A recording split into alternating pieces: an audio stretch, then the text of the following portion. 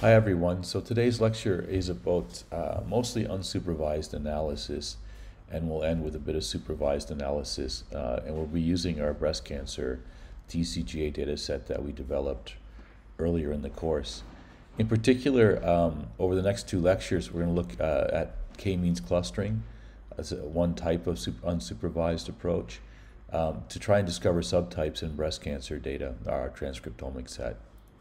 And then we'll switch gears and look at linear regression for predicting patient outcome from the same data set. Just to, with respect to the subtypes, you might want to revisit lecture 3 where I had about 45 minutes of background into breast cancer, and in particular, I spoke a little bit about breast cancer subtypes. This is a relatively famous figure from Parker et al. In Chuck Peru's lab in North Carolina from around 2010. And these are the so-called PAM50 breast cancer subtypes of luminal A, normal-like, luminal B, HER2 enriched, and basal-like. Actually, you'll recognize these 50 genes here. They're the 50 genes that we have in our data set. I recall that I didn't give you all of the TCGA data set because there's something like 20,000 genes. I just gave you 50 of them just for space reasons. But you might, again, revisit lecture 3 to refresh yourself about why we're looking for subtype and what they mean. And the second part, when we look at supervised analysis with regression, we're going to be predicting outcome, specifically the number of days to death post-diagnosis for women with breast cancer. So that you might want to look back to lecture 6, where I started to build models, if you recall. In that case, I was building them to predict or classify tissue type, not outcome, but the principle is the same, and you might want to take a look there. Okay, so I'm going to switch over now to RStudio, and we'll work from there today. As you can see here, I'm in lecture 19, project clustering. Inside of source, I put a number of files. Today, we're mostly going to be focusing on this k-means, our notebook file here. And the next with regression will be here in this regression notebook. The data, well, it's just a standard one, the small BRCA, and I don't think that there's anything else that you need there. Okay, so I'm going to actually switch over to the notebook. Let's see if I can do that smoothly. So this is the R notebook for k-means clustering. First, we start by loading some libraries that we'll need throughout the following session. And like I said, we'll be using the TCGA data set here. Okay, so as you know, there's 50 genes in the data set, and we could plot, let's say, 2 or 3 variables pretty easily at a time across all observations rows. That's not a problem. So that would just be like a ggplot call to a scatter plot like this with ESR1, say, along the x-axis. Actually, we're going to work in log coordinates here, as we have done in the past for its expression data. And we could put, for example, CDC20 as a coloring. So bright blue is a lot of expression, and dark is low expression. And maybe ERBB2, that's the synonym for HER2 on the y-axis, right? And we could look for relationships between these variables that way.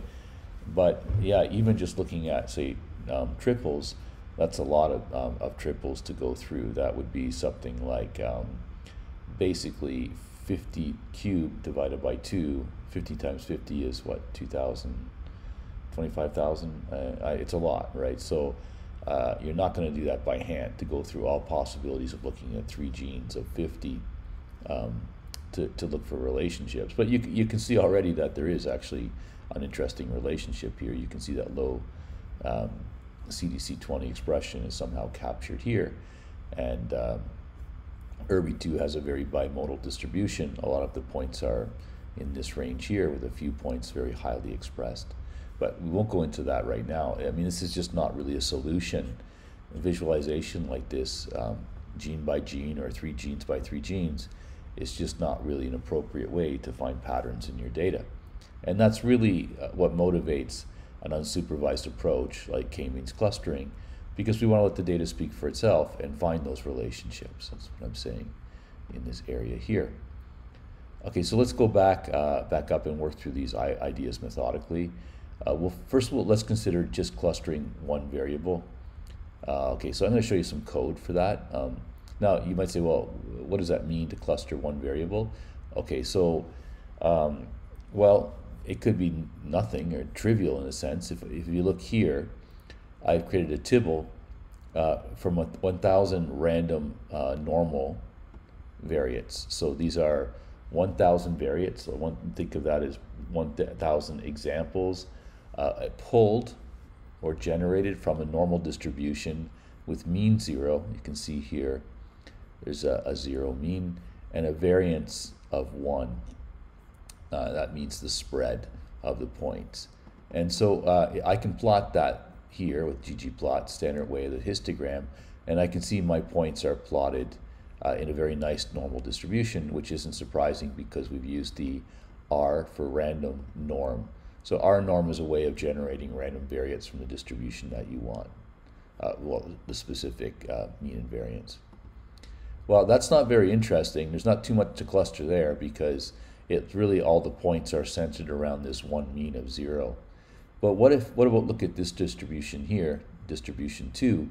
Again, I'm generating a tibble, but now my variates are in two parts. The first 1,000 points come from a normal distribution like before of 0 and 1. So I'm going to ask God to pass me 1,000 points generated from this randomly from this distribution with mean 0 and 1.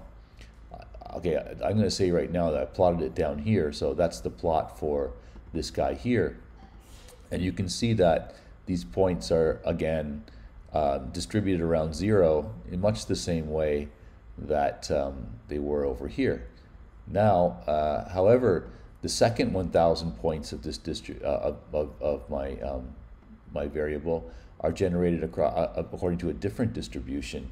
Here, my mean of the distribution is 5, but my standard deviation is again 1. And so the second 1,000 points are over here, and you can see that they're centered on 5, and they have basically the same shape because my variance in both cases was 1. So here actually, if this was like gene expression data, the first guy I'd say, well, that gene is not very interesting, or it's not very complicated at least, because it's just centered, it just basically follows one normal distribution. But in this case here, sometimes the gene follows this distribution and sometimes it follows the latter distribution. So, you know, there is sort of a natural idea of splitting this joint distribution into its two components. And of course, it can get more complicated. For example, in distribution 3, the first 1,000 points come from a distribution with -10. The second 1,000 points come from a distribution with 0. And the third come from a distribution with 5. Notice that they all have the same variation. So they have that means that they have the same shape. All I've done is shifted that normal distribution up or down the x-axis. And again, so this is like I guess a ternary distribution, right? I have 3 different peaks, and so that if that was a gene, it would suggest that maybe there's 3 fundamental levels of expression for that gene, and I could split them into my 3 groups. But the fourth one shows a more realistic situation where again I have 3 distributions. This one, which is exactly like before, and then these 2. But now their variance has increased to 1.5, and that means that they spread out. So instead of being like towers, they start to become fatter, wider. And when they become wider, they start to overlap. And so these points in here, we're never really sure if they were generated, well, if they're part of this distribution or whether they're part of that distribution, because the 2 distributions, you know, overlap in essence, right? Okay, and that's often the case, is that we don't have clear separation in the expression patterns. These things melt together to some extent. So here's a question for you to think about. Where would you draw lines in each of the 4 panels that separate the clusters, and which points are the hardest to classify? I think we know the answer to that. It's always going to be the ones that fall in between 2 distributions, right? Or could belong to either one. Okay, so that's one dimension, not too interesting, but still already non-trivial in many ways. And the second step would be to consider 2 variables.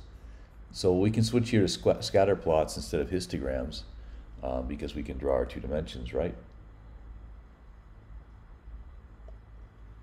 Okay, so it's really important that you understand these figures because it's the basis for k-means clustering. So the first one here is easy again. It's basically saying I have a distribution. It's a 2-dimensional normal distribution.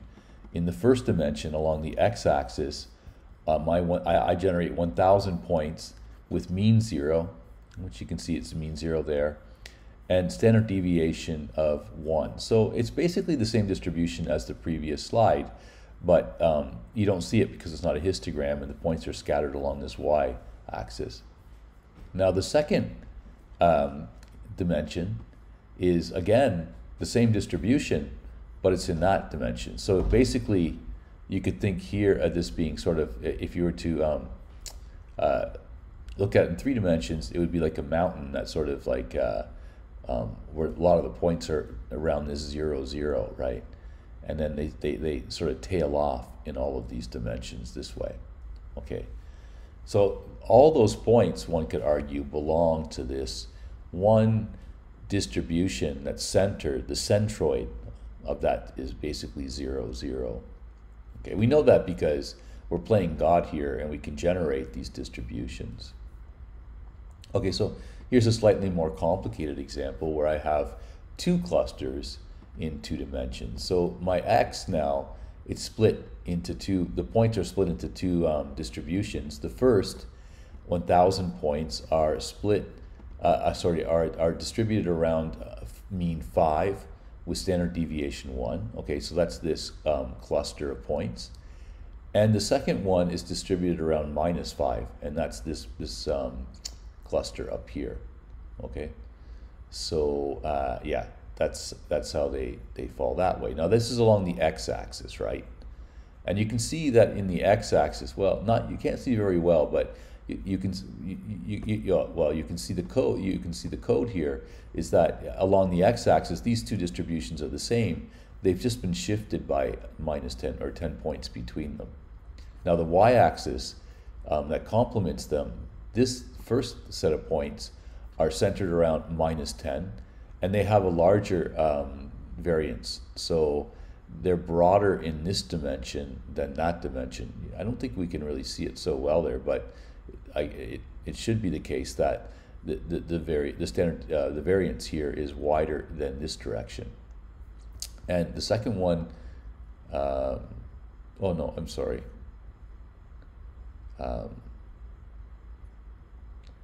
I'm sorry, what's happened there? This is -10. Oh no, I'm right, that's right, sorry. This is correct. It doesn't have the number here, I'm sorry. It's 7. And it has very small variance of 0.5, and that's why it's tight this dimension, so it looks more cigar-shaped, right? And not round. In this dimension, it has a variance of 0.5. In this dimension, it has a variance of 1, and that's why you get that cigar shape. All right, three clusters in 2 dimensions, no problem. So you can see here, I have 3 clusters. They're pretty separate, right? You don't see, it's close. Like there's some points here, you know, that point, it could come from this distribution or it could come from that distribution. We can't really be sure. That point, well, that's definitely from this distribution. Well, I should never say definitely, because clearly when you could get a point out here that actually belongs to this distribution. It's possible. It's just not very probable, right? Because the tails of the normal distribution approach 0 pretty quickly. So you're not going to get these points way, way, way out there. But it's possible. There's some probability associated with that event. Okay, so yeah, here, these 3 distributions, one centered on -10 and plus, what is that, minus 10 and 7, right? So it's minus 10 in the x dimension and 7 in the y dimension. The second one is 0, 0 with a variance of 2 in both dimensions. And finally, it's 5, 2 minus 6, 2, and that's this guy down here, I believe, right? So that would be 5 and 2. So it has a pretty big standard deviation in this direction, and minus 6 and 2. It's kind of strange. It seems to, here on the plot at least, that the variance isn't as big here in this dimension, but it is. I guess it's a bit of an optical illusion or something. Okay, and finally, oh wait, no. I'm sorry. It's because this point here is 5, 1. I was looking at distribution 4. This is distribution 3. That's why it's not an optical illusion. It's 5, 1 in this dimension. Okay, so it has your standard variance, but in the second dimension, it has a tighter variance of 0.05. So minus 6 there. So that makes a lot more sense.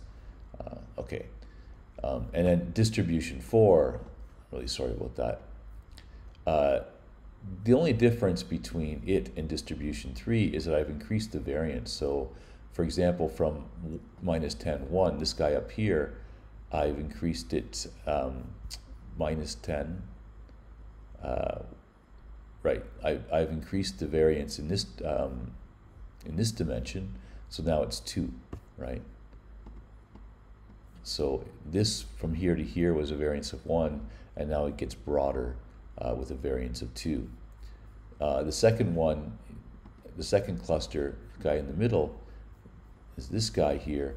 It's still centered on 0 as before, 0 and 0, 0 and 0. That hasn't changed. But what has changed is that the variance was 1 and 2, and now I've made it 2 and 2. And you can see now that these points on this side are blurring into this third cluster. And the third cluster is still centered on 5 and minus 6. See, 5 and minus 6.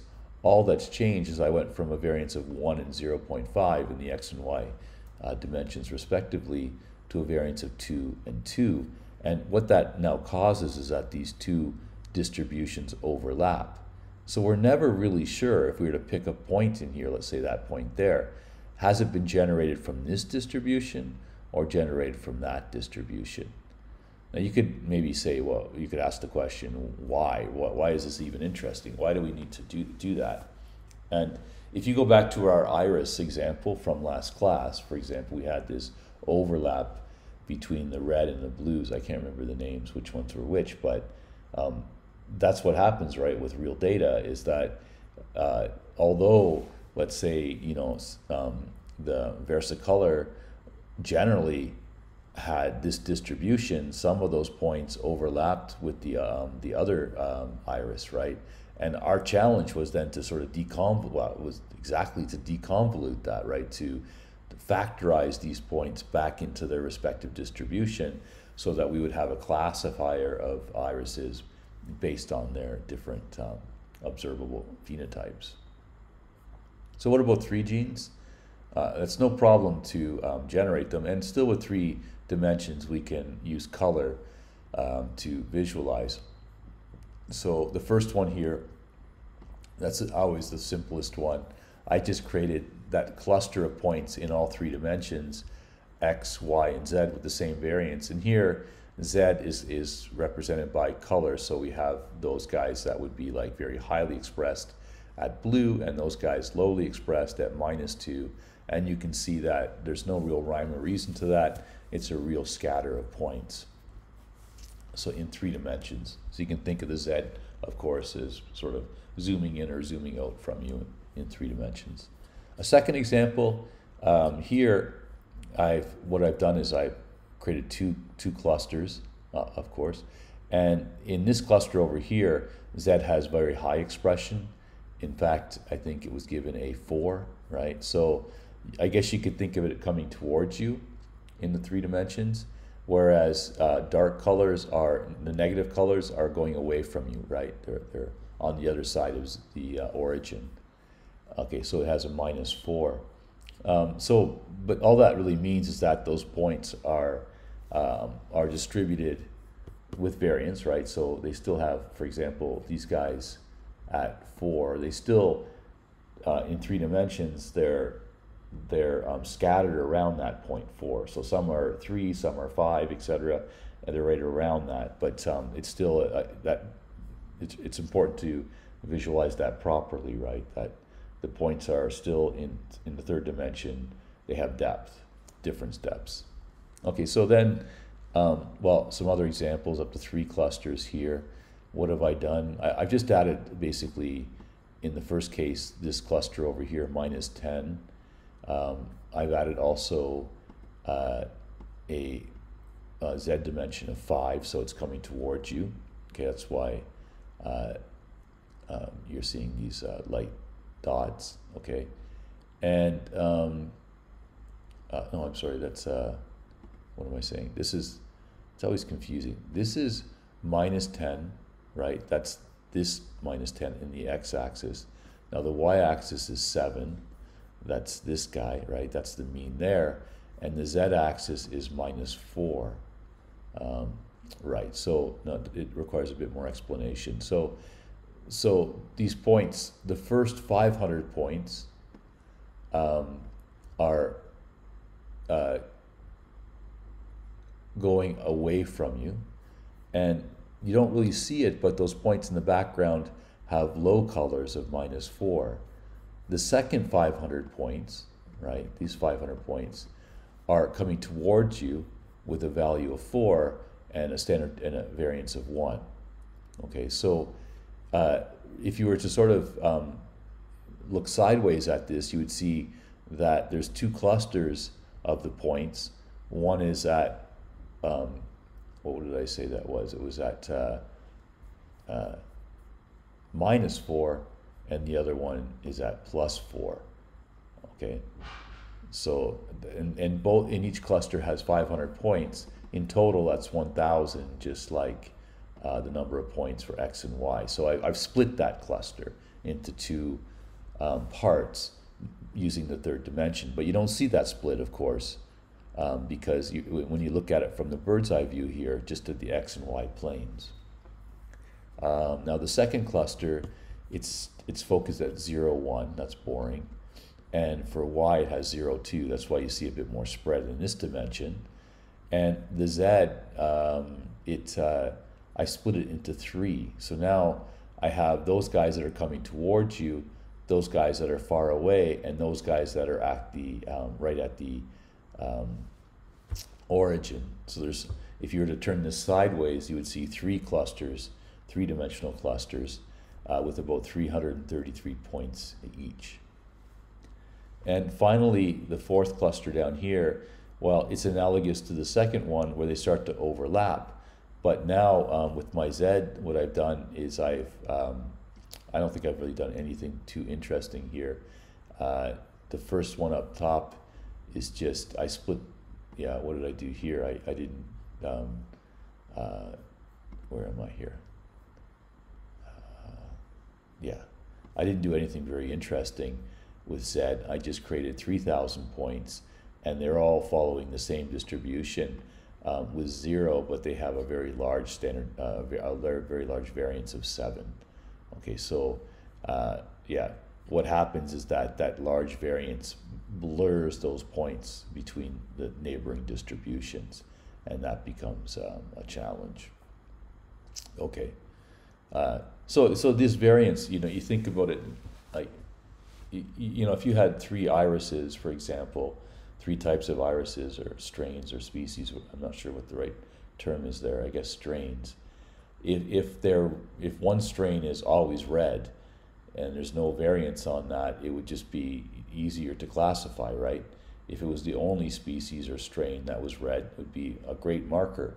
But, you know, maybe sometimes it goes more pinkish or even very light pink to a white, and other ones are around white or a little bit pinkish, then that's not the best marker, right? The variance plays into how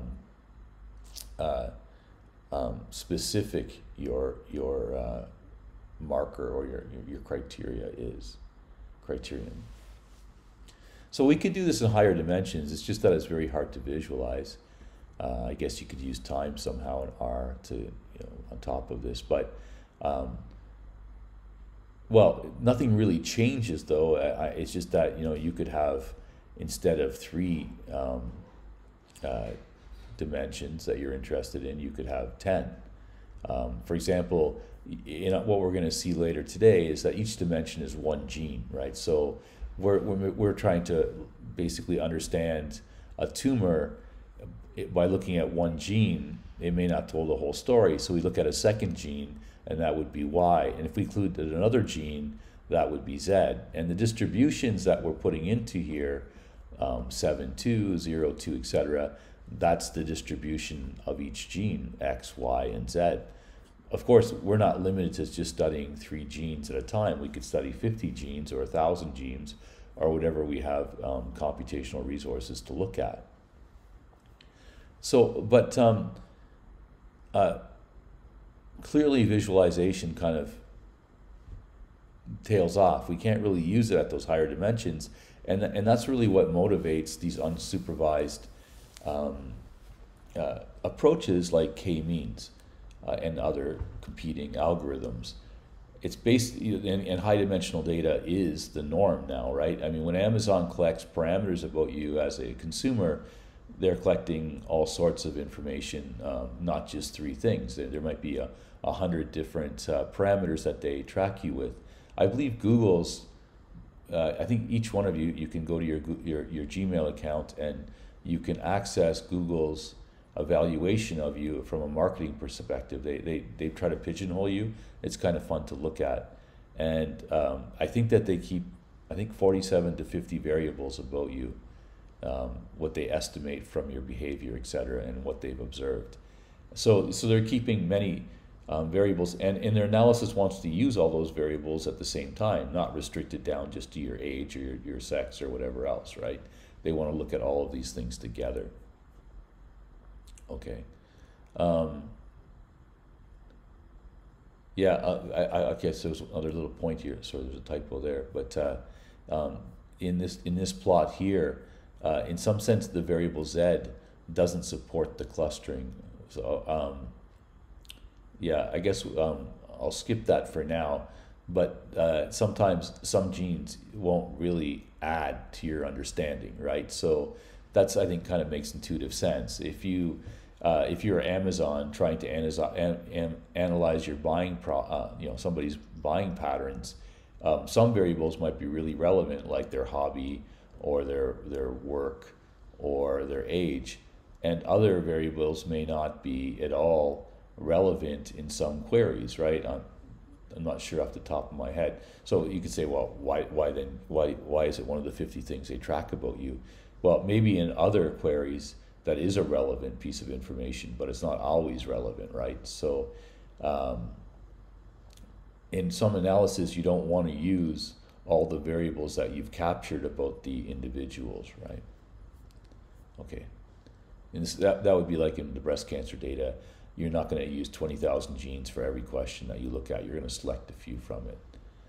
Okay, so what I'm going to do now is shift gears. I'm going to go to the iPad and show you the k-means algorithm at a high level. And then we're going to come back here and look at the code in R for running the k-means algorithm. Okay. Okay, so let's take a look at the k-means algorithm. This is kind of a fun algorithm for doing. It's quite straightforward, yet powerful. So we're given input in a format that we're pretty familiar with by this point. We have our design matrix X, okay, and that we might have d dimensions to describe our data.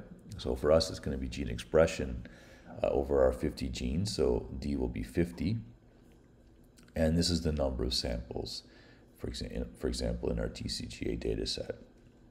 Okay.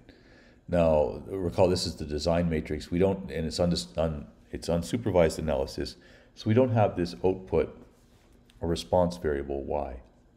We don't have the answer. Here, we're letting the data speak for itself to find patterns. Now, I'm going to use d equal to 2, but of course this can be generalized to any dimensionality. It's just hard to draw and higher than d equal to 2. And I'll start with something small like 30 points that I've drawn here. Now, here you can see that the points basically are very highly suggestive of 4 clusters, maybe 5. Depends what that singleton out there is. Is that its own cluster? Is that just a stray from one of these clusters, etc.? How do we know how many clusters there are? How do we know there should be any clusters at all? We don't, right? We're taking a shot in the dark, in a sense, trying to find if there's structure in the data. In fact, a lot of the first clustering algorithms, like k-means, came from astrophysicists back in the 15 and 1600s, who were simply staring at the night sky and asking if there was any rhyme or reason to the way that stars are organized. And of course there are, things like the Milky Way, etc. Okay, so yeah, that's just repeated from above. So basically we want to assign our endpoints to clusters. Now, we don't know beforehand how many clusters. We can't visualize it. We have the convenience, because d equal to 2 here, that we can visualize it. We can kind of see right away that there should be 4 clusters. But in general, there is no easy way to determine how many clusters you have beforehand. So that's kind of a tricky conceptual point, but you can do different things, like try different values of k, or try every value of k up to some, let's say, the number of points. So you can't have more clusters than the number of points. Of course, you could have one cluster for every point, for example. I'm not sure that's very informative, but certainly that's possible. So our intuition is that we're going to create k centroids and assign all points to their nearest centroid. So a centroid is just math geek terminology for the center. So if you think of these guys as being a cluster, think of what the center would be. What's the average point? So they're kind of outliers, right? So I think the center of these points here is somewhere in there. I'll give the formal equation for it in a minute. Okay, so how do you measure then distance? That's a really important concept in k-means. So we need to know how far each point is to different centroids. So how do we calculate that? Well, I think it's even grade school for calculating the distance between 2 points in the Cartesian plane, 2 dimensions. All I need to know is the distance vertically, which is going to be 9 minus 3, which is 6, and 12 minus 2, which is 10. Then the Pythagorean theorem tells me it's going to be the square root of 136, right? Okay, so now, of course, if we have multidimensional data, like 3-dimensional data, for example, how do you compute the distance between 2 points? And the answer is that nothing changes, really. It's just a straightforward generalization of the Pythagorean theorem. If I have a point here at position 3 in the x-axis, 9 in the y-axis, and on the z-plane, 0 in the 3rd dimension, and this point down here is at 12 for the x-axis, 4 for the y-axis, and 4 for the z-axis, all I need to do is just do the same thing as I would with the Pythagorean theorem, and I would simply sum up the squares of differences and square root it. So for example, the distance between point I and point J across their dimensions is we sum from 1 to the number of dimensions d for each dimension. Let's say beginning with the x dimension, then the y, then the z. You take the difference between x sub I in that dimension and x sub j, and you square root it. Overall, after you've done doing that in all 3 dimensions, you take the square root. So this at the beginning would be 10 squared. The 2nd dimension would be 6 squared, and the 3rd dimension in this case would be, I believe, 4 squared. And so you would take the square root of 136 plus 16. Okay, that's what your distance between those points would be. Okay, so the first step of the algorithm is the initialization, and we only do this once. The basic idea is that we're going to choose k centroids randomly. So again, centroids is just mathematical jargon to mean the center of the of something, of a space. So because we decided there's going to be 4 centroids, I just plop completely arbitrarily 4 points down, these 4 red points. And so I'm going to use red to label the centroids, and blue are going to be to represent the observations. Okay, and that's all there is to step 0. I just chose 4 random points. There's no logic to why I put them here. They could have been anywhere. Now step 1 is that for each point, I compute the distance from it to each centroid. So let's imagine I'm this point here.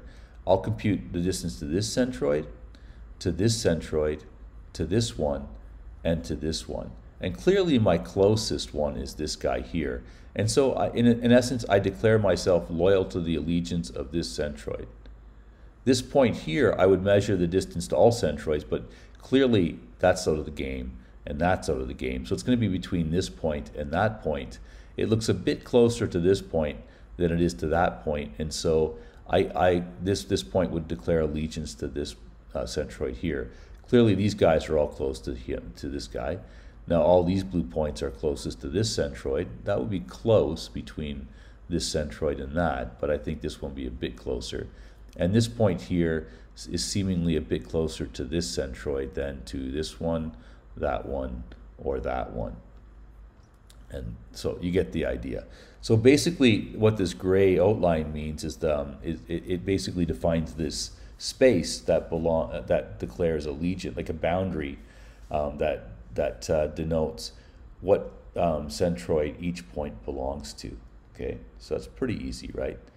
And again, the distances are just computed by that generalization of Pythagorean theorem for the Euclidean distance.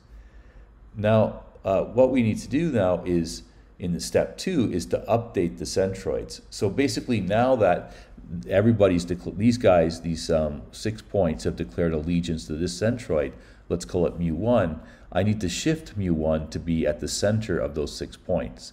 And I use this red X to indicate the updated position. So it used to be here, and it should move down a little bit, because it won't move right into the middle of this cluster because this blue point sort of pulls it back that way. But this would end up being something similar to kind of where the center would be. Now the formal equation for that, the updated centroid, is a weighted, basically you take the size of the cluster, and for each dimension you calculate the distance and take the average to that. So in the first dimension, let's say x, you compute the average distance that each point is from the red, and then in the second dimension, y, this is the second dimension, you would compute how far it is to that same y-intercept. I'm sorry, actually this would be, yeah, no, that way, that's correct. And you take the average, and that's what defines this point here. Same thing here. Originally this red guy's way out in space, but it'll probably move somewhere in here because it's going to have to, it can't go too far down here. It'll be shifted a bit up this direction because of this outlier. And this point, I guess, would move somewhere here. It's pulled a little bit in this dimension by that guy. And this red guy here is going to get pulled strongly back to the middle of these blue points here. Okay. All right, so now after that's done, and you've updated the centroids to these 4 locations, you go back to step 1, and we're just going to repeat that until there's no change. In other words, no point switches centroids in one step. We're finished. So what happens next? So this is now drawn with the new centroid locations from the previous page. Now these points will all declare allegiance to this guy. Just go up here.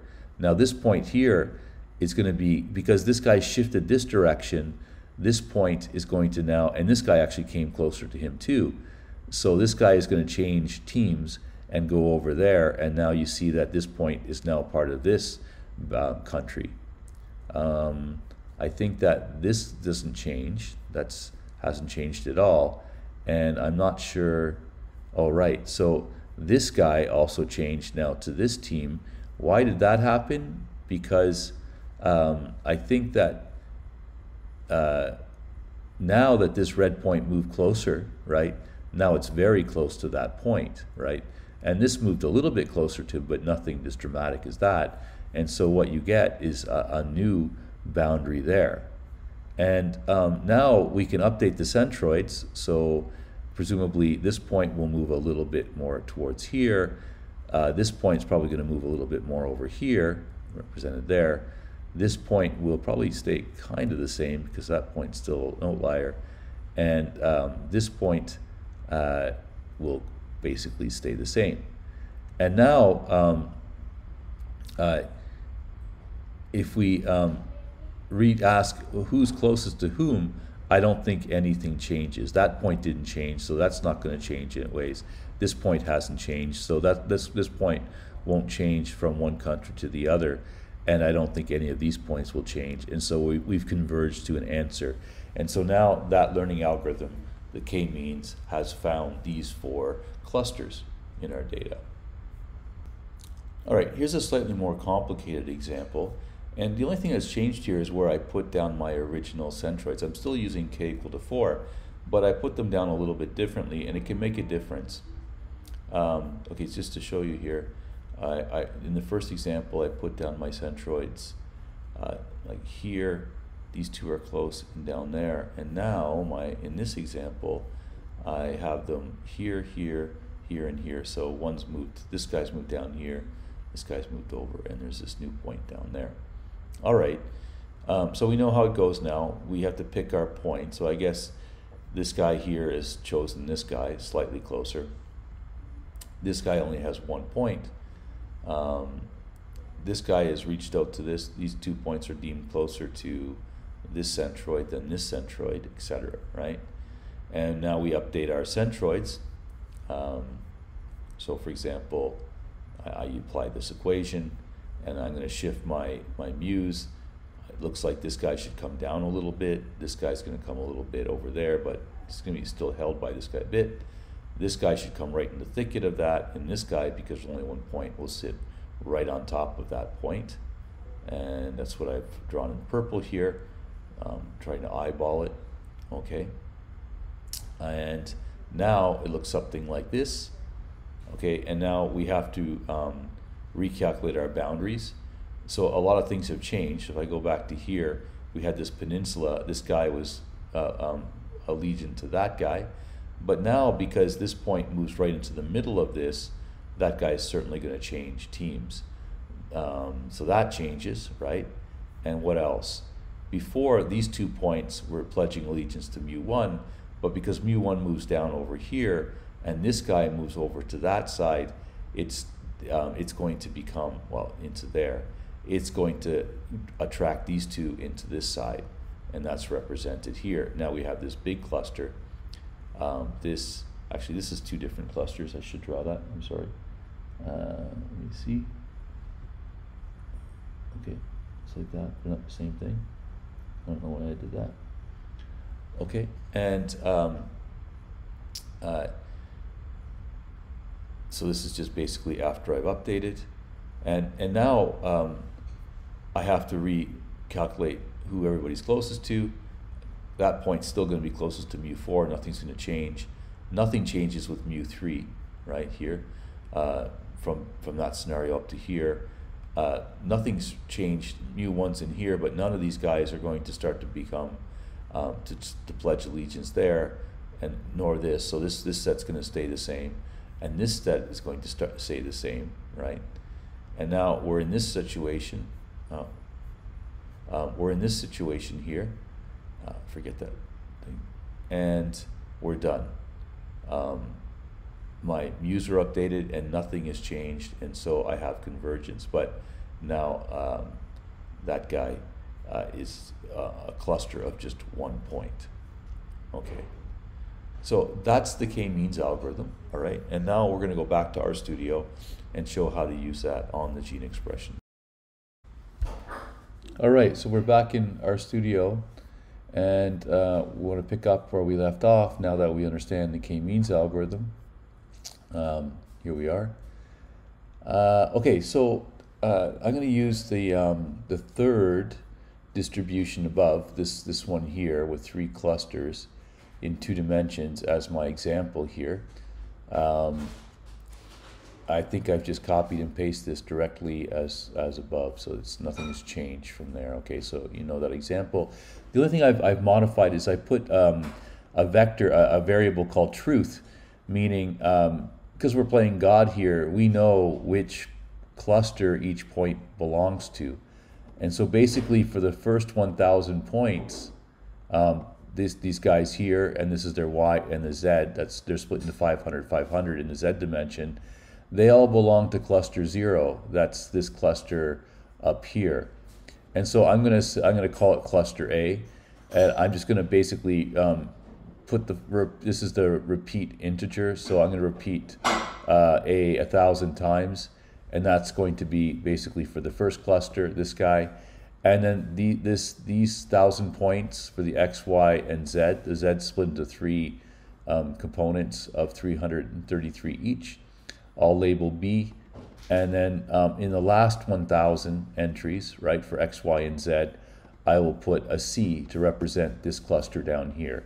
So that's the truth, right? Because we generated the data, we know what the answer is.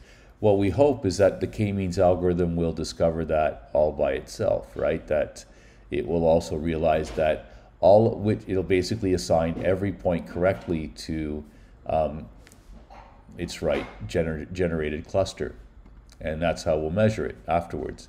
So to do that, I can use the k-means function in R. It's built in. I'll save the results to results.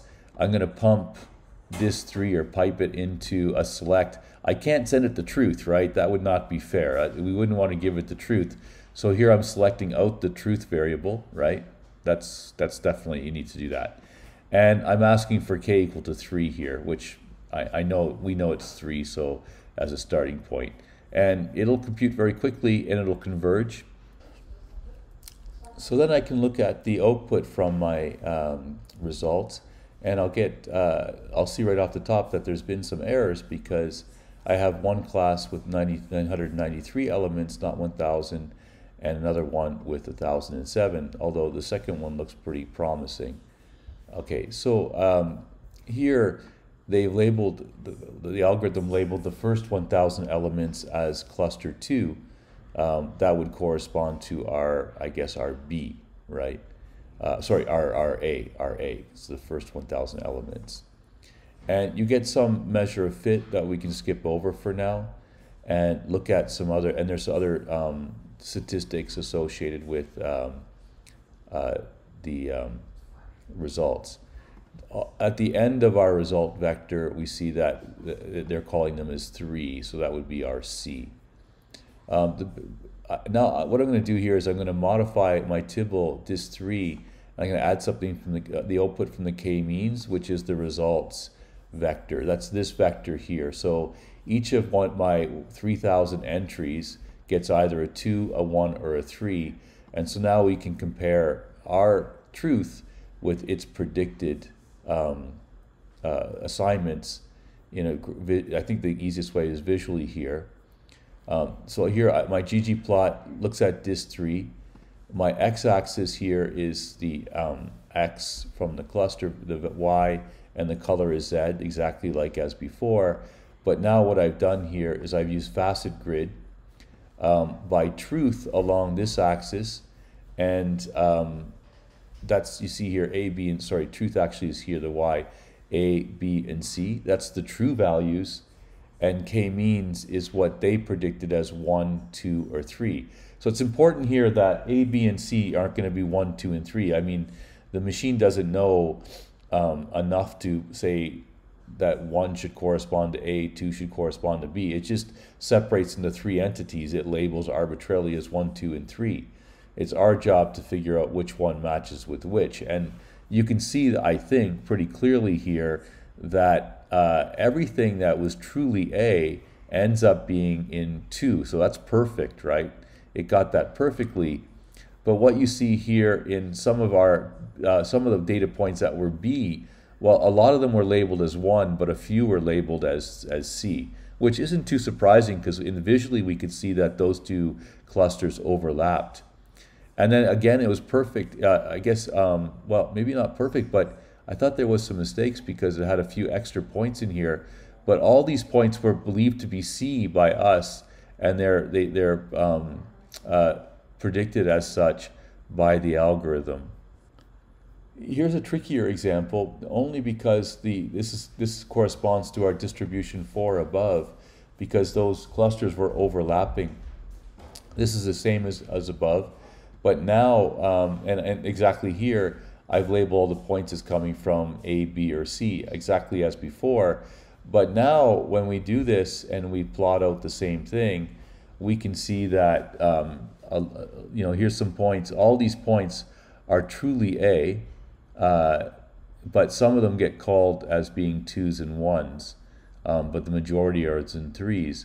All of these points here are truly B, but there's actually quite a lot that are clustered either into, are called 1 and 2. So it's really been confused there. Even some got in this third category here. And the same thing, the C's are, looks like quite uniformly distributed across about these two.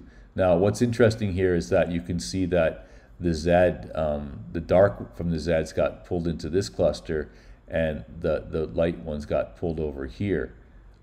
So that's, it's curious to maybe figure out whether it actually did, as a kind of homework assignment, think about it a little bit. If you go back to this example and ask yourself why this may have happened, right? So our Z scores here, all 3,000 were just generated by a normal centered on 0. So it really, they're supposed to scan over, I mean, they span over all clusters, right? So we have these 3 clusters here, but the Z doesn't really do anything, but here it seems to be sort of dividing on the Z value. So it's definitely got a bit confused. So it's not perfect.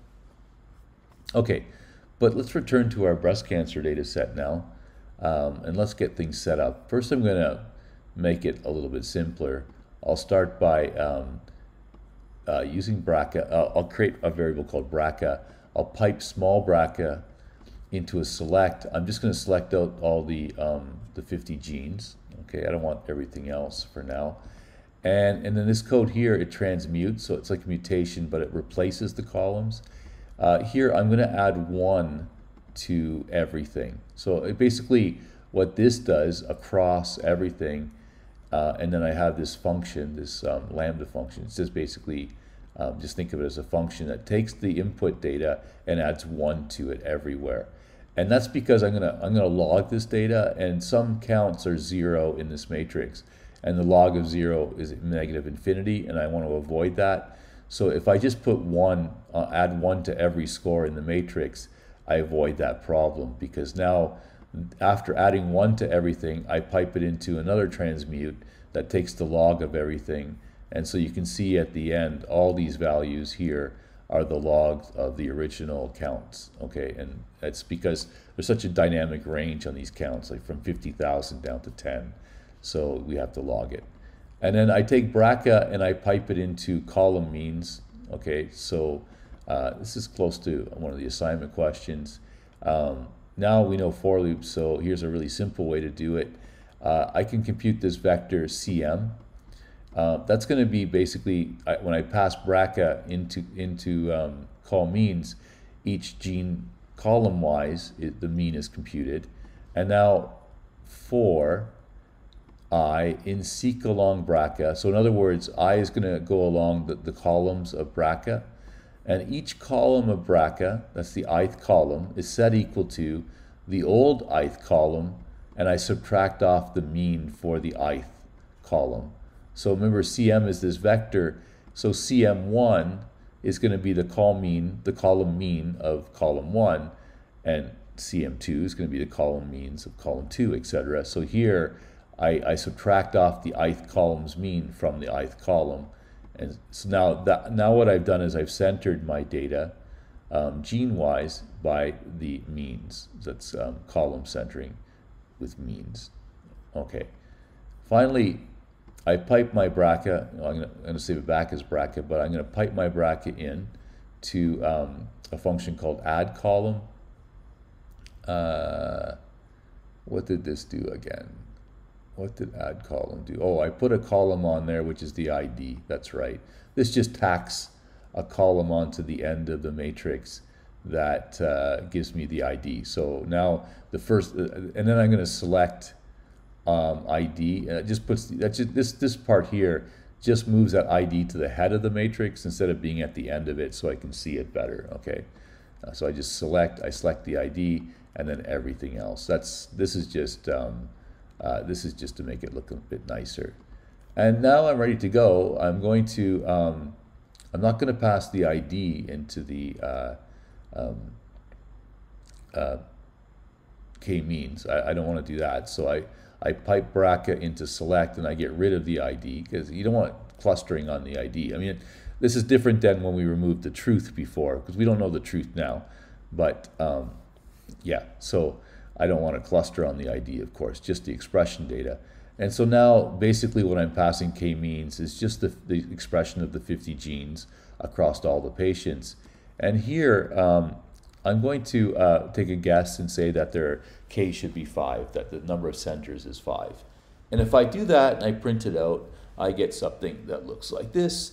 It says that it's found 5 clusters, and well, one cluster has almost half of the data in it, and one cluster is only about 150 patients, so they're not equal-sized, right? There's no necessity that they become equal-sized. And then you can see here for each element how it's estimating its mean, okay?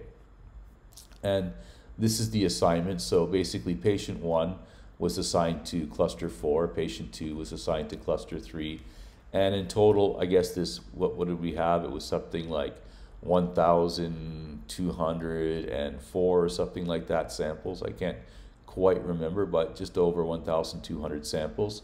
And there's some more statistics that we'll avoid for now. But you know, now that with so many variables, with 50 variables, we can't really do that little graph trick that I did before. So what I'm going to do instead is a technique that's very common to gene expression studies, and that's the use of heat maps. Okay, so I'm going to show you how to make a nice heat map like this. Interestingly, ggplot is not the go-to tool for heat maps. It has the ability to do heat maps, but it's hard to annotate information onto them in a nice way, and people don't really like. It's one of the few things that people don't really like about ggplot. And there's heat maps have been developed by a lot of different groups, including our group for a long time had our own heat map code, and then other people came along and put the time into making it really good, and we just stole theirs in the end, right? The way that we work with our, right? And so pHeatmap, it's quite nice. It's really flexible, so I would recommend that. Okay, so, but it's not ggplot, so it requires a little bit of like old school R. So here, let me explain it to you, how it goes. I'm going to create a matrix X, which is going to be my expression matrix. It's going to be the values that are in here. So what do I do here? I basically here, I'm just stripping off the ID, right? I don't want to include the ID of the patient in that expression matrix, of course. And I make it into a matrix. Now a matrix is just a two-dimensional object. In this case here, it's going to be doubles, right? It's the log expression from above. And a matrix is like a vector is 1 dimension and a matrix is 2 dimensions, right? So, and then the thing is that in our data, sorry, it's ours, the rows are samples and the genes are patients. The rows are samples and the columns are genes. But pHeatmap wants it reversed. They live in an alternative universe or something, I don't know. So what I'm going to do is take the transpose, and that's the T function in R, and that just switches rows for columns. So just imagine rotating your matrix 90 degrees counterclockwise, right? And now X is basically on the rows, we're going to have the genes, as you can see here, And on the columns, we have the samples, okay? That's what that does. Now I need to make the column names of X, right? That's these guys, to be the BRCA IDs. But what I've done here is just to make it a bit nicer, it doesn't really matter because I decided to strip them anyways, but I just used the first, or 15, the last 15 characters of the name because they're so long, right? But that's nothing. I've just assigned the names to the columns, right? Now, I can't use a tibble because this is old school, so I have to use a data frame. Same thing. What I'm going to do here is I'm going to say my results cluster is from the k-means, right? That's this, right? That's this vector here. And that's going to be this coloring up here, okay? So basically, cluster 1 through cluster 5 gets a color by p-heat map does that color assignment for us. What I need to do is create this data frame that basically just gives back this long vector that says this patient was assigned pink and this patient was assigned purple, etc. And that's exactly what I'm doing right there. I'm calling it cluster, and I'm assigning it as a character. I turn them into characters, this long vector here. And now I need to make sure that they're named the right way. So I put the names for my clusters, my patient clusters, to be the same thing as this. So that's just saying like patient Jill gets pink, patient whatever Y gets green, etc. Okay, so no problem there. I think it's pretty straightforward.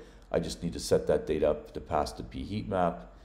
In this statement here, what I'm doing is arranging my patients. See up here, my vector is not ordered, right? So first patient has 4, then a 3, then a 2, then a 3. What I do here is I use the arrange function that you guys know to basically put all the clusters 1s before all the cluster 2, before all cluster 3, etc. And so I've just reordered my patient clusters so that all the pinks come together, then all the purples, then all the greens, then all the blues, etc. Okay, it's just to make it a bit nicer. Then I need to assign my row. What do I do here? I reorder my matrix. Okay, so I reorder the columns according to the sorted order. So now now the matrix basically make sure that the columns correspond to the patient IDs, right? And that's this statement right there. It's just reordering X, okay, column-wise. And now I'm ready to go. I use the p-heat map function. Not too surprisingly, I pass it this matrix X. X has row names that are the genes, and it has patient names that are the patient IDs. And the order of those patient IDs was determined by these cluster numbers, okay? The second thing I do is I pass it this annotation column, and that's these colorings right here. It's just a nice way of showing that these guys are all cluster 1 and these guys are all cluster purple. I don't want to show the column names. I decided in the end that they were too long. They were pretty ugly, so I deleted them. I decreased my font size a little bit so we could read the gene names. And I made my color palette to be navy, white, and red. So that means that those genes that are highly expressed. Now, remember that we median centered the columns, right? So each gene, the expression here, when it's 0, it means that it basically was its median, its mean, okay? When it's red, it means that it's higher than the mean, and blue means that it's below the mean, okay? So I just said, this is just a thing I can give to p-heat map, and it makes this, I can control what colors I want. So that's what you're seeing here. And finally, I didn't ask to cluster the columns. I let the internal algorithm of p-heat map cluster the rows. And this is not k-means. This was done using a different type of clustering called hierarchical. But I just thought I would throw that in there to show you that the rows have been reordered so that it looks nice, right? But that's a different type of clustering. The columns are determined by our k-means algorithm that we did before. Now, just stop for a second and make sure you understand how we've incorporated the k-means output into our heat map. So it shows up right here. Well, actually it starts here, right? That we create this data frame and we use results $cluster. That's from the k-means.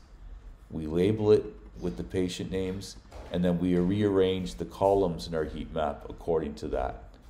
Simple as that. And now we have this really nice heat map. And well, you can see right off the top that there's some really interesting expression patterns. Let's zoom in because you guys know a little bit about these things now. Here's ERBB2. It's right beside GRAB7. That's a great sign because they're on the amplicon. So is TMEM44-5B. And you can see that they're pretty highly expressed here.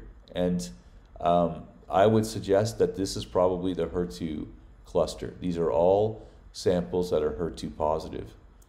And if I come into, for example, let's look at some other guys. Well, here's I included the original heat map here so that you can compare. So, for example, in basal, like EGFR, FOXC1, MIA, they're highly expressed. And so if you find in here, where is FOXC1? Should be right about, no, I'm having trouble finding it. FOXC1 is right here. I would think that these green guys are the basal subtype. Let's take a look. PGR, for example, the progesterone receptor is very underexpressed, which makes sense because basal isn't a luminal, and progesterone is very tightly correlated with estrogen receptors. So if we find PGR in this map and go the other way, we should see that hopefully it's very downregulated. See, there's PGR and it's downregulated. So I'll leave it to you, but what we've done really in just a few lines of code and the k-means algorithm is replicate what the Parker et al. Paper found in 2010. Okay, mind you, they selected we didn't select these 50 genes. They used their 50 genes. That's really where a lot of their work was. But it's to show you that these techniques are really what people use in research, right?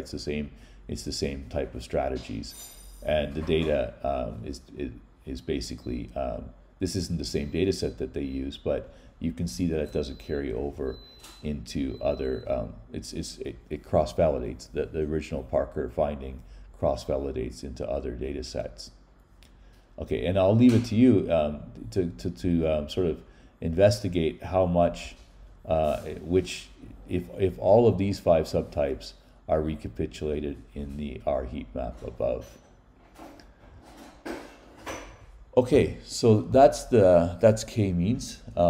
That's our example of an unsupervised learning approach. And the next step will now be to look at a supervised technique.